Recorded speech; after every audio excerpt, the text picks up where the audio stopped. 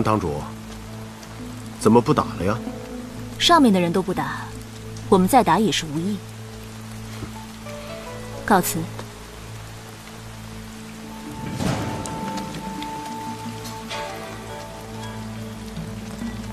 啊，公子，事已谈妥，你速回京，稳住华无错。公子放心。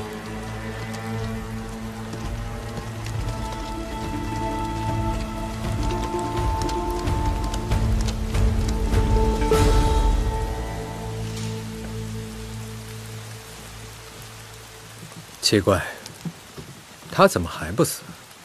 他全身上下无一不病，他身上至少3、4种病。他之所以能够活到现在还不死，有3个可能。这第一是他功力太高，阻止病症相互迸发。无论武功有多高，都不可能完全控制这病症的恶化。所以，第2种呢？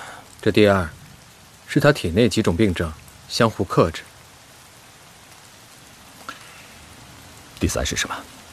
这第3种，奇迹。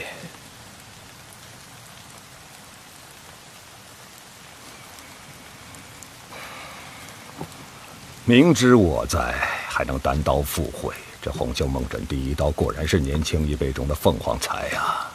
他活着是奇迹，要想杀了他，同样需要奇迹。可惜那把剑没来。 4路被破了个口子，要不然他走不出去的。我跟总堂联手，在他之上。那加上楼下那人呢？也可胜。这江湖啊，也是生一场，能胜固然是好，不败才是硬道理。 你我2人联手，就算是能杀了他，那也是惨胜，反而被别人渔利，不值当的。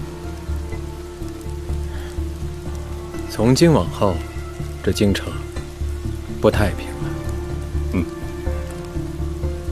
从来就没太平过。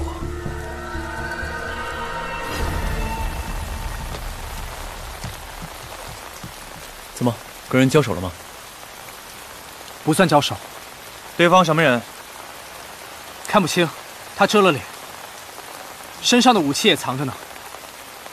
雷老总阻止我进京，还真是下了重马，但因此遇见了你们2个，说不定是我这辈子最幸运的事。